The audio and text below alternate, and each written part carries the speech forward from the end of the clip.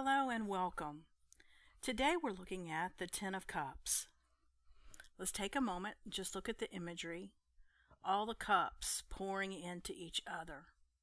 There's a feeling of harmony, of blessings, joy. Being that all the cups are full, they're able to share in contentment. This card just radiates energy. It's a very positive card. So let's look a little deeper. It is cups, and that, remember, is the suit of emotion. So it's ruled by the element of water, and this card addresses our relationships, our connections to other. It's also the number 10, which represents fulfillment.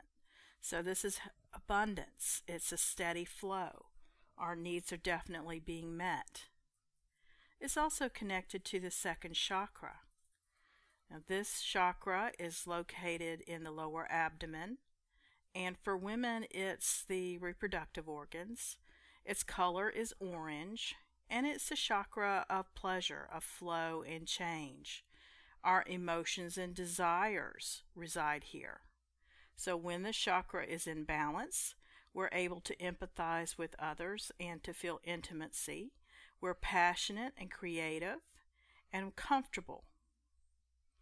So there's a sense of flow in our lives. But if this is not in balance, then we might feel out of control, stagnant, stuck. You could have trouble processing your emotions. You might think of yourself as not enough, inadequate. And shame and guilt may come up.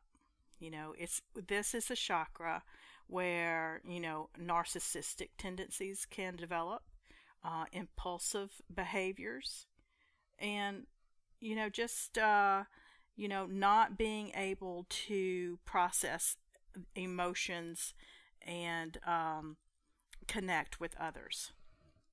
Now let's take this chakra and go back to the beginning. Look at our key words: harmony, blessings, joy.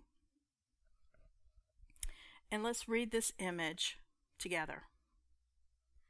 So this is very positive. This feels very positive. All the colors of the rainbow mixing, and there's no lack here. And so, let's look at aspects of our lives where our goals have been realized, that we're attracting what we need, that we're radiating energy, we're able to give because we've received, we're open, we're flowing. So this is a very powerful card, but because it's a 10, we've reached our fulfillment, there is a new start. Something new will now emerge. But for the moment, just savor the fulfillment and abundance of this 10. Thank you for joining me, and I hope you'll tune in to our next card. Until